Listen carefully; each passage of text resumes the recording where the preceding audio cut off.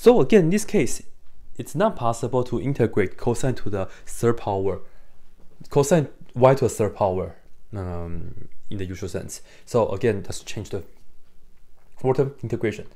So let's look at the region. Here, y goes first. So y is square root of x. So we look at this right here, y is square root of x.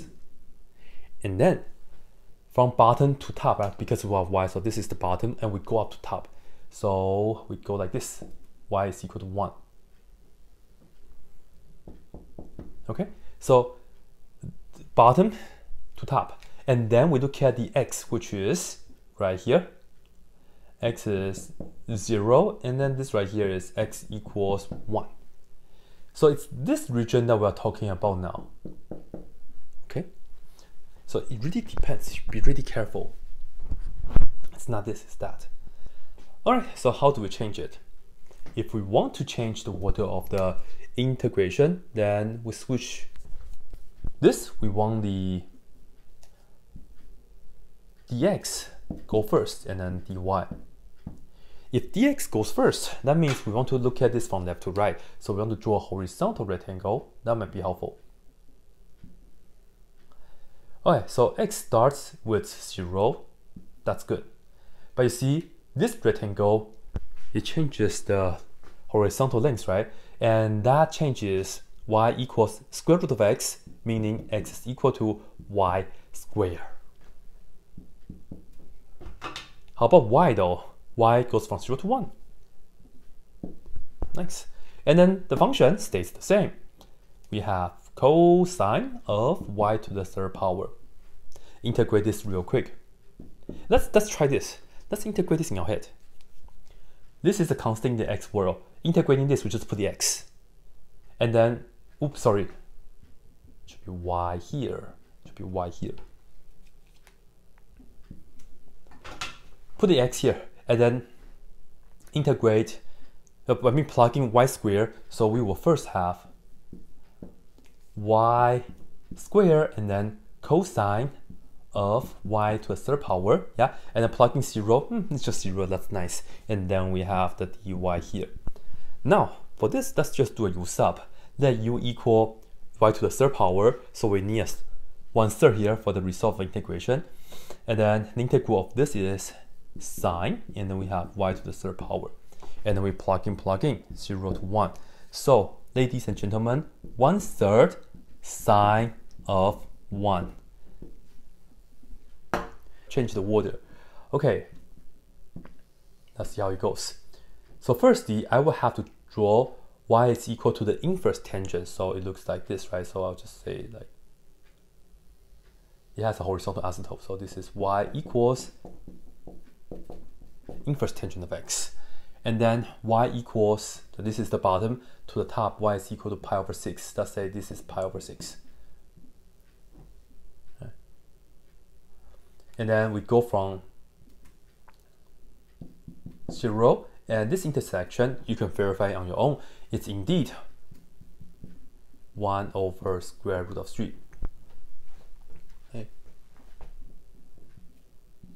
So it's this bottom to the top, so it's like that. And now we'll change order, so horizontal rectangle right in here, and let's just this, and then secant to the 5th power y, it's wrong color, secant to the 5th power y dy dx. No, I have dy dx already. What am I talking about? Dx dy, sorry. Dx dy. Here we go. Dx. So from left to right, horizontal rectangle. Start with 0. This is this function, meaning just go ahead and do x equals tangent of y. So here we have tangent of y. And then y goes from here to here, so it's 0 to pi over 6. Now, if is this any better? Yes, it is. Trust me. Here, integrate this thing in the x world. And yeah, let's just do that. We just put x, and then we put a tangent, yeah? So first we have 0 to pi over 6 still at the front, and then we have secant to the 5th power y times tangent y, and the plugging 0 is just nothing, so that's what we have. So we have the dy here.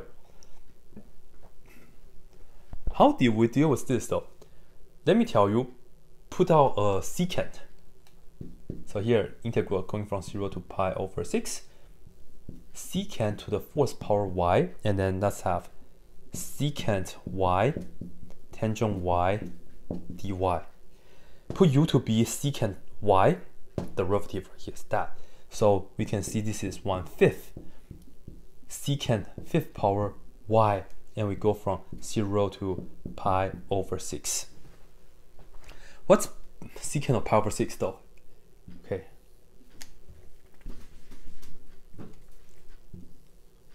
Pi over 6 is 30 degrees right here.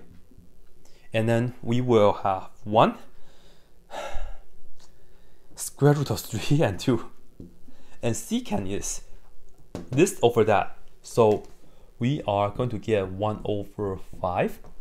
And then 2 over square root of 3 to the 5th power. That's the first term, yeah? And then minus, put 0 in here, we get 1. So it's 1 over 5. Secant of 0 is 1, 5th power is 1, and multiply by that, okay? Finally, we just clean things up. 2 to the 5th power is 32. Square root of 3 to the 5th power is 3 times 3 is 9, because 2 of the 3 come out, so 9 times 5 is 45. And then 1 more square root of 3, and then lastly minus 1 over 5.